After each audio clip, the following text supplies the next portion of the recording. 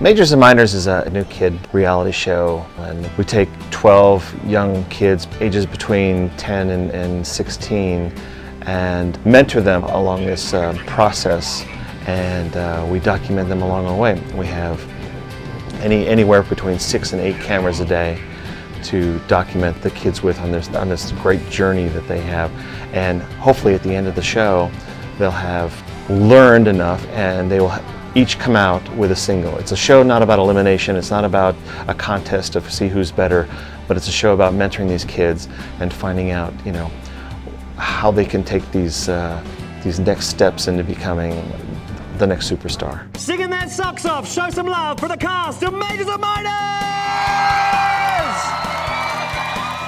We run each song maybe 6 times in front of the live audience.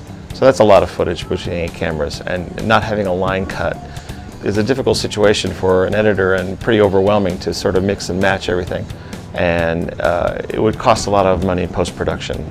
And since we couldn't afford to do a full line cut with a truck and a big switcher, the TriCaster works perfectly because it's an incredible piece of equipment that we can set it up very simply, record to the unit itself, and hand the editors at the end of the day what we've cut, and use that as a template to start matching shots and using that as part of our performance piece.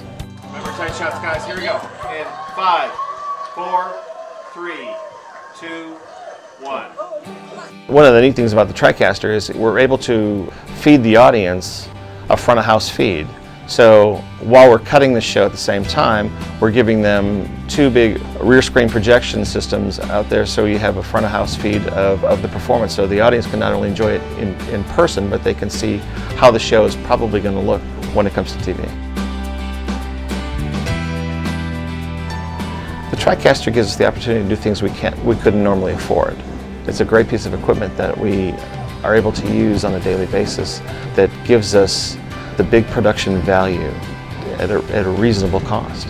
It's an incredible tool that provides us with so many great options of cutting cameras and feeding it to the front of house and recording the show at the same time, and saves us a lot of money in post-production.